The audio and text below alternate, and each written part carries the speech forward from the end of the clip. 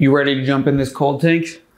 In this video, I want to walk you through just a little bit of my cold tank setup, how I've been using it, and how you can set your own up too. I'm going to drop all those resources below. And if you haven't already, make sure to press the subscribe button so you get notified when videos just like this come out in the future. Let's dive into it.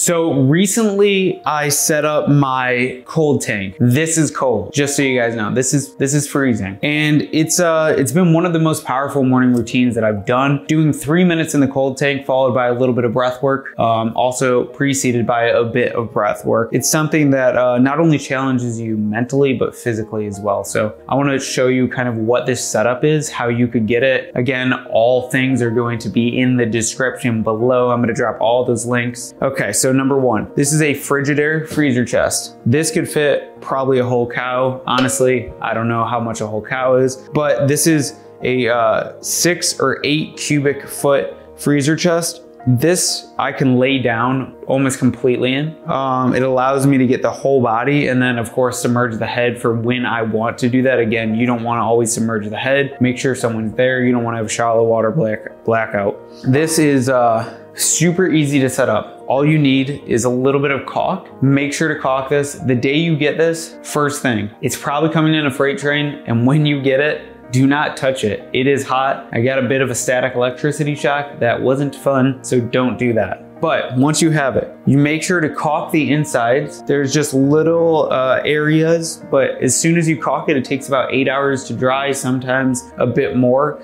And the following days when you're going to get everything else ready. So if this is set up and you have it already good and you've caulked it, it's super simple. All we're gonna do is number one, we wanna add some form of grounding rod.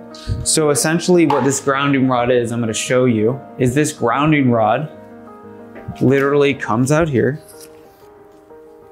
and right there, we've got it stuck in the ground. Having it in a bit of water is going to be one of the most important things. If it's in the ground with a bit of water, then it is actively grounding the water in here. Before you jump in this, you're always gonna wanna make sure that you have unplugged it. If you don't unplug it, there is always a case where you could get a bit electrocuted. So make sure to unplug it, regardless of the grounding rod. The grounding rod is for the water, for the benefits of the water, not for anything else. Then you're gonna want to get some form of thermostat, a laser thermostat. So right here, this is already showing the wall in there is about 50, but if I come up close, we see that the water is actually 43 degrees. So we normally keep this between 35 and about 45 degrees. That's cold. That's very cold. You can also go ahead and get a thermostat that continues to run.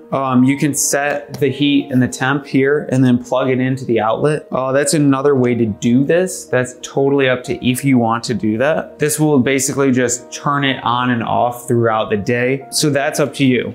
Then on top of that, you're gonna wanna make sure that you have some kind of food grade hydrogen peroxide. This is gonna keep the water clean so you don't have to basically every week flip through new water. You're gonna pour a few cups of that in there. So this is the brand that I like to use. Pretty good, easy. Pour a bit in there as soon as you fill up the cold tank and you'll be all set with that. Then, because we're going to be using a hose in order to fill this, because we're not gonna run into the Berkey filter and back every few minutes, because that would be horrible. You're gonna wanna make sure that you have some type of filter for the hose. We got basically a garden hose chlorine and water filter. This makes it so it's clean water. As you can see, it's a little bit for kids when they're playing in the yard during a hot summer day. Also great for filling up your cold tank. So if you have that, then you'll be all set. So a few other things to note, because I think people leave these out a lot.